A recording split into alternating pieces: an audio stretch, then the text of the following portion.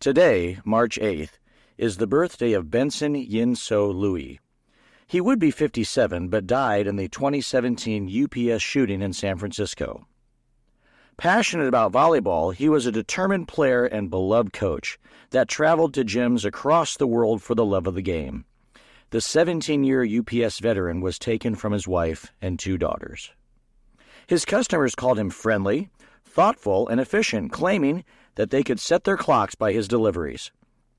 He routinely went above and beyond, and he remembered details. If you had a new baby or a napping child in the house, he knocked lightly instead of ringing the bell. His friends applauded his generosity, energy, persistence, and toughness. A scholarship fund in his name rewards incoming freshman volleyball players while honoring his legacy.